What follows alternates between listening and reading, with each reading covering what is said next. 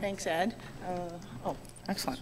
Thank you very much for inviting me to this event. It's a pleasure to be here. It's my first time, like many, in Newfoundland, and I have to say it's been an amazing experience. So I'm thrilled to be here. I have enjoyed meeting a whole host of people. It's been fantastic. What I'm going to talk to you about today is really a pretty simple story, and it's the story of our work at IBK Capital over the past 25 years and how we have funded junior, mid-tier, and near production resource opportunities through a multitude of cycles. I'm going to tell you a little bit about IBK, who we are. How does you just? Yeah, the green one. Okay, perfect. So IBK is a private Toronto-based investment bank. We were founded in 1989. It was 3 people, essentially the corporate mining finance team from Merrill Lynch, Canada, who, when Merrill Lynch was pulling out of Canada back to New York, they decided, look, we've done work in this space. We've done it for a decade, so we're going to set up our own shop. We operate under the private capital market exemption. We're an exempt market dealer, so we focus on essentially sitting between issuers and money. So we can only approach institutions, private equity, accredited investors. So our pool is slightly smaller, but we have a good group of people that we've worked with over the last 25 years. I've spent a lot of time in Europe over the last 5 years building out a new network of investors. To date, we've raised $800 million in equity for juniors, which is quite exceptional, I think, for a team of 12. And the total transaction value has been $5.6 billion. I've been at IBK for 20 years, so I've seen lots of things, lots of interesting things, lots of frightening things. But I'm going to talk to you about how we have carved out a niche for ourselves and how we've been successful in funding particularly junior resource companies, because that's where we believe you can have the potential for the greatest return on your investment. We need to fund those exploration companies because they are the ones that are driving the assets forward. Okay. Just quickly, private capital markets. This is pretty self-explanatory. I just ran through it. We act as an agent. We are allowed to put money into all the transactions that we work on, so we have skin in the game, which is important, and it makes for a very different approach, I think, when you're working with companies. When you've got your own money, invested, you're not just representing investor clients, you're representing your own funds. So that's been an interesting opportunity for all of us at IBK to participate in these transactions. So what I'm going to talk about is, the title was Financing Through the Cycle, Short-Term Pain for Long-Term Gain. And yesterday there was obviously discussion. We saw a lot of information and data on where we are. We all know where we are. We all understand that it's been a terrible couple of years, especially for juniors. But I think, and this echoes the sort of vision of IBK, that there is real opportunity here in the bottom of the cycle. I'm going to show you a number of examples of the companies we've worked with over this cycle, over the last, I'd say, 12 to 18 months, and 3 examples of companies we worked with previously on the end of the other cycle and the upswing. So it's been interesting for us because we've sort of been there before. We understand that we want to get in early, work with these companies early on, and really plant the seeds for the change in the next cycle. So what I'm going to do is set the stage a little bit today. So this was interesting. I just wanted to take a look back when I was going through putting this presentation together, and take a look back because we financed companies really since the early 1990s. But this was interesting to take a look at the price of gold and copper and see, where we are today and where we were, right? We actually, one of the examples I used was the funding of a company in Mexico that we got involved in. The price of gold was $250 an ounce, and that company was eventually, I'll show you, bought out for $420 million. So it was an interesting opportunity, and just to show, how we've come through this. Price of gold, price of copper, also how the cash costs have changed over the last 15 years. We all know that, but it kind of sets an interesting stage that, you were making money in 2000, 2008, 2012, and now we find ourselves, when we look at our all-in sustaining costs, those margins are very, very slim today. The other interesting thing is we looked at M&A transactions over the last, we track them on an annual basis, and this is just data we've put together for a select group of gold companies in production and in exploration. And you can see, when the cycle, we were hitting the bottom of the cycle in 2000 and early 2000s, just coming out of a little bit out of Briex, the value, how decreased the value was for those production assets and exploration, that you could pick up assets for a very, very low dollar value per ounce of gold in the ground, right? So it was just interesting for us when we sat down to take a look at that these metrics all follow the cycle. Okay, we saw this yesterday. We can see where we are today. The price of gold has come off, copper. It just sort of supports the cyclicality of our life. A quick snapshot on mining and financing. You can see that over the last 3 years, we've halved the amount of money raised on the TMX through the TSXV and TSX. Toronto, the exchange is still the preeminent exchange for fundraising. As you can see, almost 50% of the mining equity globally is funded through Toronto.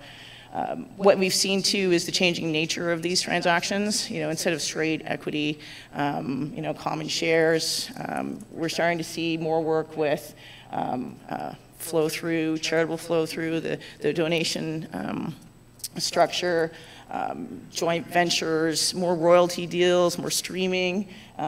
So people are starting to, and have needed to become creative in the way that they fund their companies. Because it's too difficult in many instances to go out and raise the equity. So you look for a strategic partner. If you're near-term production, you look for somebody who can take your commodity, your offtake.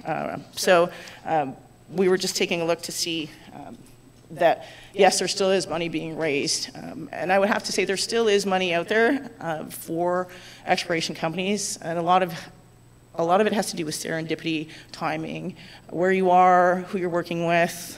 I'll get into that a bit later. So what we were talking about, or is this paradox that that if you don't grow it, you have to mine it, right? And this is sort of the undercurrent theme that everything here, chairs, tables, everything has a basis from mining, right? And if you don't mine it, you have to, if you grow it, then you need to mine it in order to be able to get out of the ground, right? We need mining globally to support construction, development, economic growth. We need it. But the paradox is that when you look at other spaces like technology or oil and gas, mining is actually a very small component. And this was interesting when I took a comparison of the top 5 oil and gas companies and the top 5 mining companies. And that's just an aggregate addition of their market cap. And you can see that mining has a huge impact on the world we live in, yet it represents such a small chunk of global revenues and development. I mean, you look at the annual global mining revenues for 2013 was close to $900 billion. The top 5 mining companies accounted for almost half of that, right? So, and when you look at oil and gas, their market caps are almost 3 times the size of mining, but we need it. We need it. We need to get those commodities out of the ground. We need to fund exploration. We need to fund development of these projects so we can continue to drive the global economy. This is, everybody's familiar with this slide, of what we've been dealing with for the last 10 years, really. And we have financed, the example I use, financed through all parts of this cycle. And everybody remembers that precipitous drop in 2008. But we were still successfully funding companies, you know, through 2007 into 2008, through that bottom. And then now, where the red arrow is where we are now, we are actively working with companies, raising funds, helping them put together strategies so they can continue to drive their projects forward.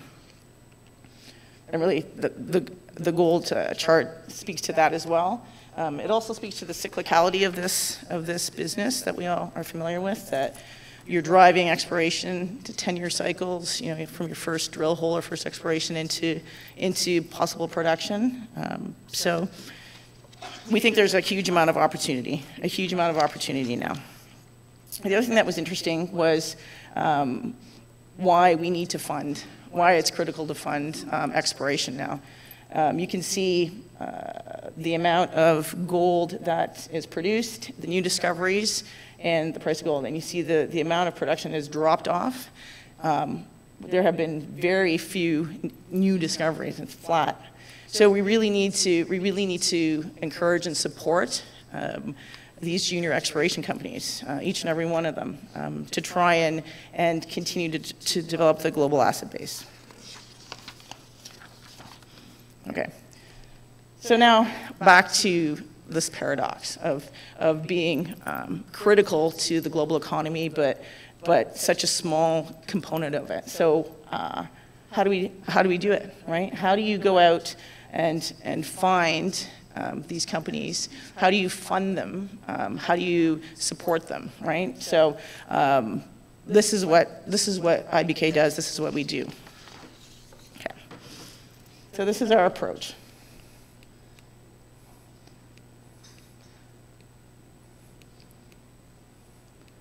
I think first and foremost, critical for us, obviously there has to be some sort of reasonable asset, but management. Management is, and I've traveled all across the world and taken companies through Europe and South America and all across North America.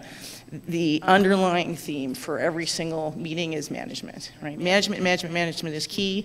Do you have a team that is technically experienced? Do you have a president or CEO that has the understanding to drive the company forward, but also a team that understands once you get that company to a certain stage that you need to step away and bring in another group that can take that project on to further development and ultimately into the production. Commodity asset, we obviously look at that. The bulk of our work has been in precious and base metals. So we have tried to focus on that. We have done some work in diamonds, but found that a little more complex. But bulk of the work in precious and base metals in North America and South America. So we're all familiar with this. Finding a deposit. Once you find it, there's all these underlying issues that you need to look at: metallurgy, infrastructure. What's your relationship with the local people, the local communities? Can you work together? Can you get to the project? Have you looked at the environmental? All that. We all understand that. This is where we come in. We are the agents who will give you access to capital, right? And the other thing that's really critical and that we've seen with the companies we've been working with is this long-term vision. You know, one of the companies we work with, and we like to take on assignments and work long-term. So you'll see from our track record that there are multiple financings, 3, 4, 5, 6, 8, 10, over 5, 6, 7, 10 years, right? So we get in early, we sit down with a company, we work with them to raise that initial capital, and then we look towards that long-term vision. Where are you going? What are you going to do? And we will stay with that company until such time when we know that we can sort of pass the baton to the next level. This is where we, like I said, where we like to sit. We like to get in early, we like to participate early, identify those companies where we think we can add, through our team and skill set, the best value. Okay. Okay. This is one example of a company that we funded just before the market blew up in 2008. Noront Resources, huge project in the Ring of Fire in Northern Ontario, very remote, no infrastructure. We first started working with the company and I think the initial discussions were in 2003 and 4, and they were exploring for diamonds in Northern Ontario. And so the sideline was the base metals, the nickel sulfide. And we did some initial financing for that work. And in 2007, they had their discovery hole, high-grade nickel sulfide. And from 2007 to 2009, I think in 5 financings, we raised them over $80 million. So the market was moving. There was lots of interest. We did sequential financings, $20 million in December. We did one in February, and we did one in the following September. So back-to-back financings, lots of money, lots of joy, lots of excitement. The rush, there was a staking rush in Northern Ontario, and this is what happened. So we started working with Noront 2004. So stock was about 40 cents. You can see the discovery hole in 2007. All the excitement, money raised, fast and furious, lots of work. Stock went to $7. So getting in early, huge amount of value created in the company. And then after the market crashed, and sadly they've continued on. And I think a lot of it has had to do with the difficulties of working in that part of Ontario. There's lots of discussion with the First Nations group, lots of things that need to be resolved, community work, and the cost, and billions of dollars of infrastructure development to develop this asset. But it's to show you that, when the cycle was booming and things were moving well, we got in early, we worked with the team, they had a technically savvy team, and then we were able to raise them that money. What was interesting, and it carries on to the work we did with Eagle Hill, is that their non-core asset, Windfall Lake, which was a gold project in Quebec, was the subject of essentially a proxy battle in 2008. And you can see after the market blew up and they divested themselves of the asset, it was Eagle Hill who 6 months later stepped in and consolidated the project. So we had huge familiarity with their non-core asset as well, which fed into a good amount of work for Eagle Hill. Okay, so current, what are we doing now? Augustine Ventures, a project near Wawa. They have an option to earn a 75% interest. They have a really good strategic partner who has been very agreeable to working, because we've had to push out timelines on payments and exploration expenditures. They have a historic resource, just over 1 million ounces, 1.5 grams per ton. They came to us with their first management team. We raised a small amount of money for them, $2.5 million, to get things going. About 18 months ago, a new CEO stepped in, and he has really been the visionary and the driving force behind moving this project forward. We've raised $3.5 million to date in 5 financings. Again, speaking to getting in early, planting the seeds for these companies. And why Augustine? Well, we went up to Wawa, we took a look at the asset, and that's the other thing. We do spend a significant amount of time, because we go to the project. We spend time with the technical team. We go and kick the tires, because we see a multitude of companies every day coming through our door. So why Augustine and why not another one? Well, it was really, I think, a synergy of the management of the project and the strategic partner that they had in place. So again, standard chart for a junior today. Another company we're working with is PC Gold, who has the old Pickle Crow mine to northwest of Thunder Bay. Again, good management team, good technical team. They have consolidated the camp, so there's lots of blue sky in and around the existing project. There's a mill on site, so there's infrastructure in place. The other thing that we've done with these companies is be creative in the way that we finance them. Right now, you're seeing 5-cent financings. It's the bottom that you can go to, but 5-cent financings plus warrants for 4 years, right? So a 5-cent warrant for 4 years, right? So giving you the potential for growth, giving you that idea of long-term vision, that we're here for the long term, right? We're going to fund you, we're going to help you develop your asset, we'll support you, and we'll support the vision that you have to develop this project. Okay, PC Gold. So this is a fairly recent work. We financed them just shy of $1 million in the spring, and we are currently out on the next financing for them. I talked briefly Eagle Hill, the Windfall Lake asset in Quebec. Lots of historical work done by Noront and others. 700 drill holes. They have a nice resource, high-grade resource. 7 near vertical parallel shear zones. Lots of potential at depth and on strike. We started work with them in 2009, and we actually called them because after the project was spun out of Noront, we were familiar with it, and we knew that it was a good asset. It just needed to be, you need to step back and take a different look at it, right? You know, taking Rubik's Cube and looking at the red side instead of the yellow side. So our first block of work for Eagle Hill was in 2009, and we've raised $18 million for them. What is interesting to note, too, is that a good chunk of that money came out of Europe. So there was a lot of interest, that was in 2010, a lot of interest in junior exploration at that time. We're still working with them now. The stock has obviously come off. That spike in 2010 was their discovery hole, drill hole 196, was high-grade gold, 19 grams per ton over 30 meters, and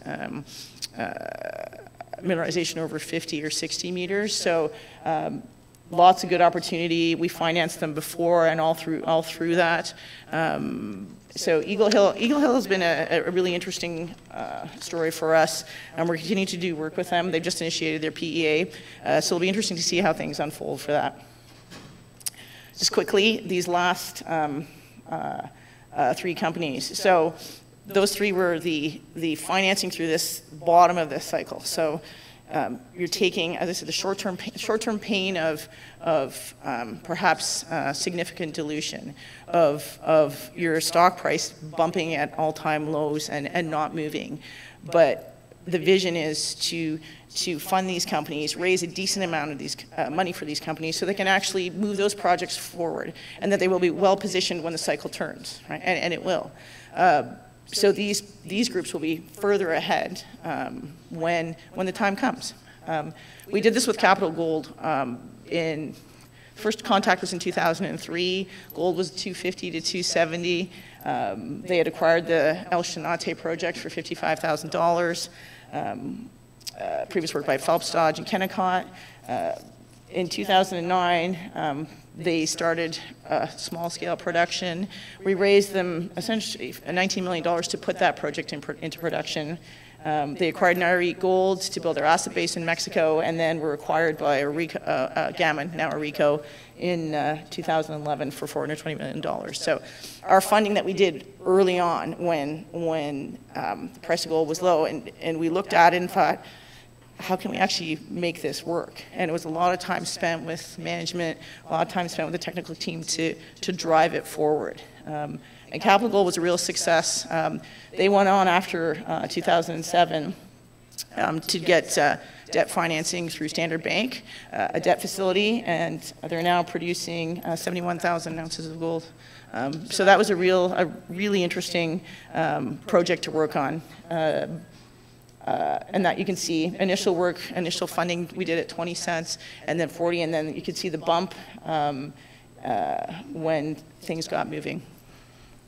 Last one, actually the last one. No, Palangio, Larder, and Detour. We worked with them to essentially bring the Detour Lake asset into Detour Gold. The first financing was done for Palangio at 10 cents, we all know where Detour is now. It's a company with $1 billion market cap. So that was a very interesting opportunity. And again, structuring joint venture, getting Franco-Nevada involved, being creative in the structure of the financing, how to make it best work for all parties involved.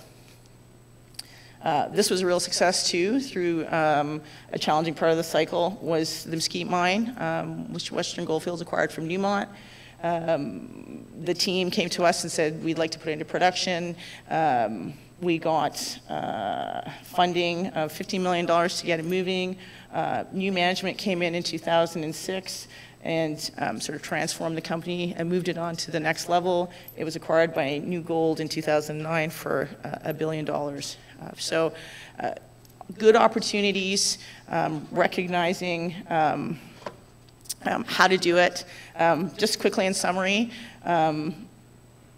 what do we look for? Management, asset, access to capital, and your long-term vision. Go with the flow. This process, we all know this, the process is dynamic, but you have to be able to, I think, be nimble, and I think that's why we've had success through these cycles, is to be nimble and be able to adjust as things move. All sorts of personalities, have patience and perseverance to get through it. Short-term pain, working with management who understands how to be moderately aggressive in these kind of markets to set the stage for the next change in the cycle. Creative structures for financing, so planting the seeds for the next cycle, and really what we're looking at is wealth creation for everybody involved, right? Not just the shareholder, but the communities, the impact, the impact it has on development, project work. So that's IBK. Thank you.